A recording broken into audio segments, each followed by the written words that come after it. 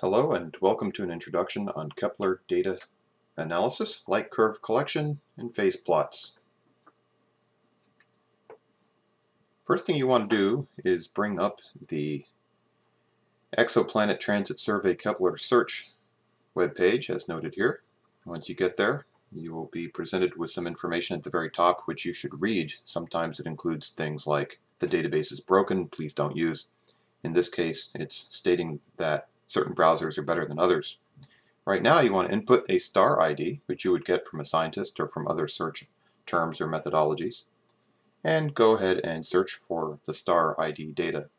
Here we have three sets of data presented with both long cadences as 30-minute integrations and short cadences of 1 minute, and then things like the right ascension, declination, the variety of the days in which the data was taken in Julian time, Julian dates, the magnitudes of the object, and then the surface temperature and things like solar radii and whatnot are also given. So a lot of information about the object there. If you're not sure what the information means, just click on one of the headings and it will define it for you on a separate window.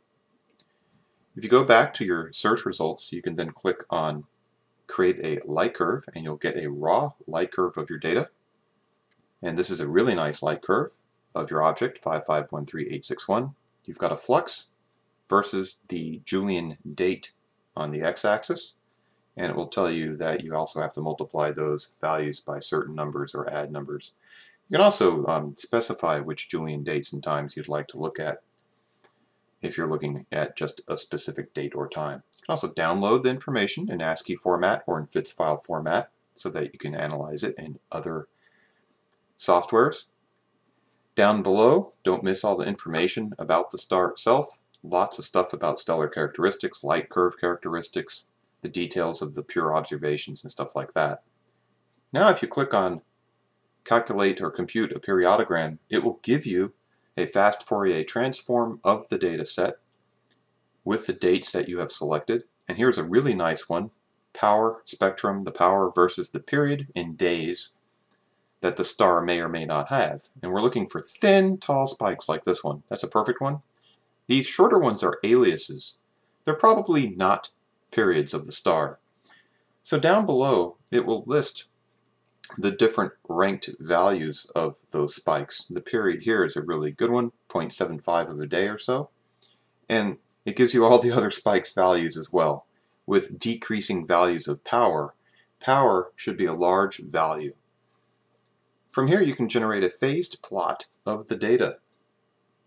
And if you click on Generate Phase Plot, it will do so.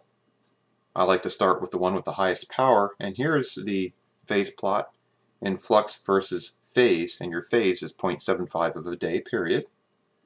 And you've got a really nice light curve of an eclipsing binary star here.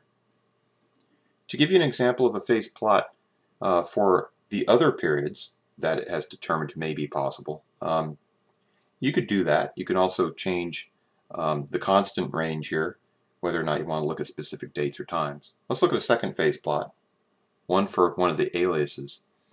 And here it is, obviously not a good function. It's got overlapping data. So it's not a very likely period at all. In fact, it's not.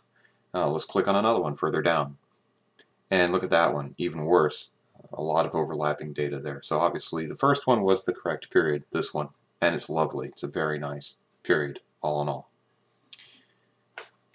So you go back here, you can change things. You can change things here as well.